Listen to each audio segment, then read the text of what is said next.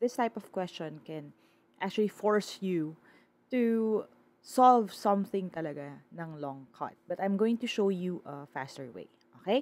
Now, the thing with this problem, it says, what is the remainder if you divide 9,848 by 3?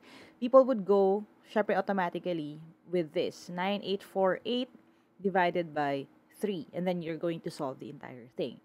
And the longer the number, the harder it'll get. Pero, if you know na merong mga certain tricks when it comes to factors ng numbers at yung divisibility nila, there is actually a way for you to figure out kung ano to without going through this solution.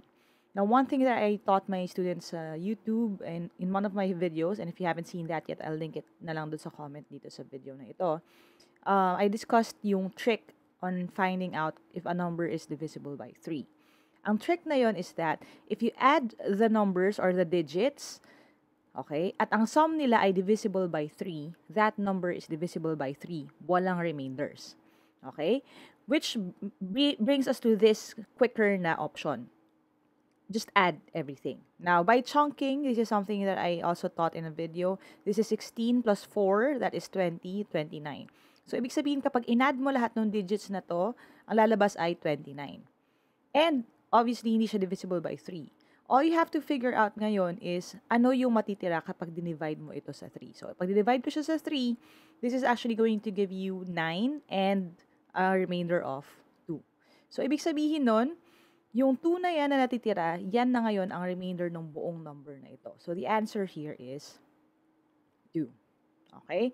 Now, bakit? Kasi, again, kung ang number na nasa dulo nito would be 6, magiging 27 yung sum ng kanyang mga digits. Which, ibig sabihin nun, walang remainder. Kasi magiging perfectly divisible siya by 3.